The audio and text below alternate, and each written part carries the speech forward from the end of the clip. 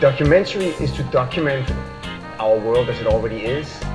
Fiction is to fantasize about how it could be. In that sense, architecture is the fiction of the real world. So, turning dreams into concrete reality with bricks and mortar. Architecture is the canvas for the stories of our lives.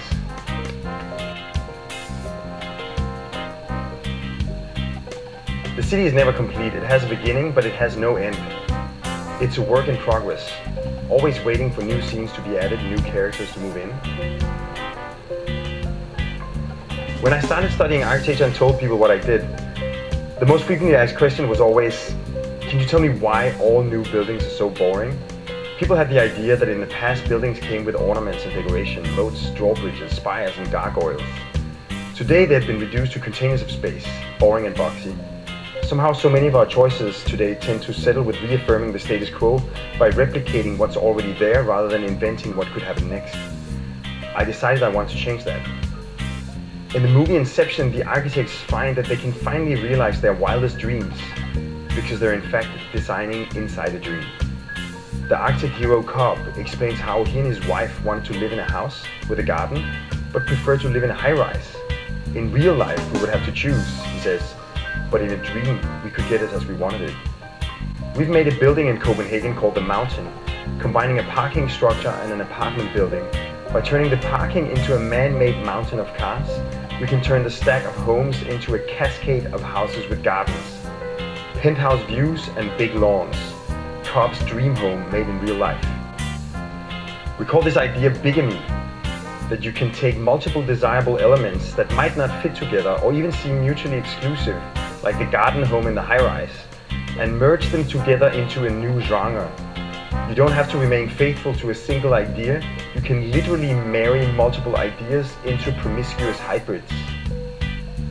The beauty is that architecture not only allows you to dream stuff up, it also allows you to alter the facts.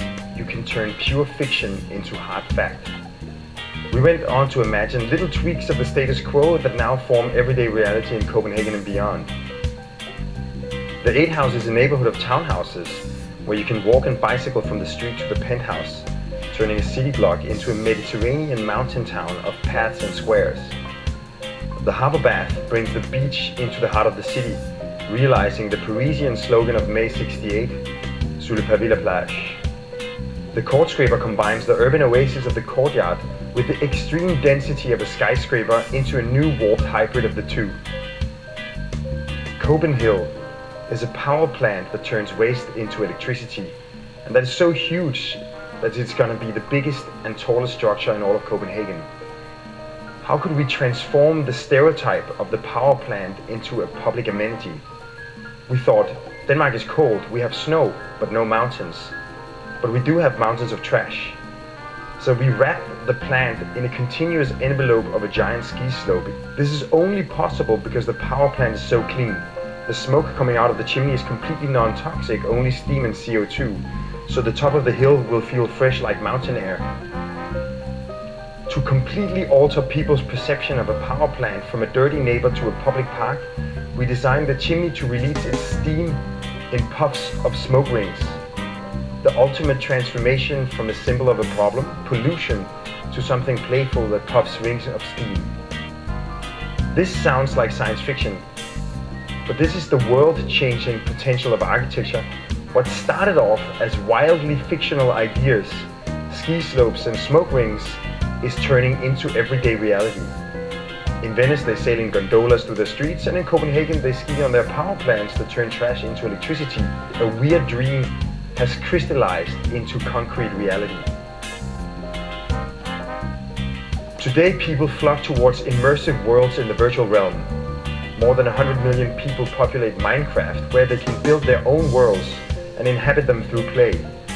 The real-world predecessor for Minecraft, Lego, has become the greatest toy company in the world, with a population of minifigs of 3.7 billion, the largest ethnic group on the planet. These fictional worlds empower people with the tools to transform their own environments. This is what architecture ought to be. If geography is the documentation of the world as it is, architecture must become worldcraft. the craft of making our world, where our knowledge and technology doesn't limit us, but rather enables us to turn surreal dreams into inhabitable space, to turn fiction into fact.